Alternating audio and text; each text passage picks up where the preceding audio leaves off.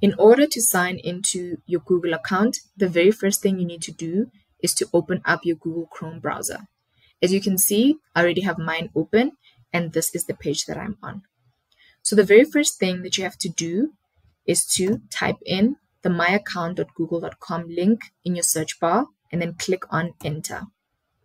Then you'll be brought to this page where on the top right corner, you will see go to Google account. This is where you'll click. Then the next thing you have to do is sign in, and here you will have to type in your school email address.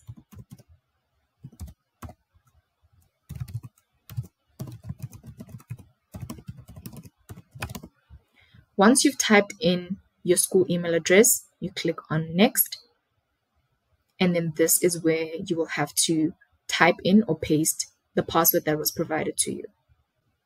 So I'm just going to paste my password here and then click on next.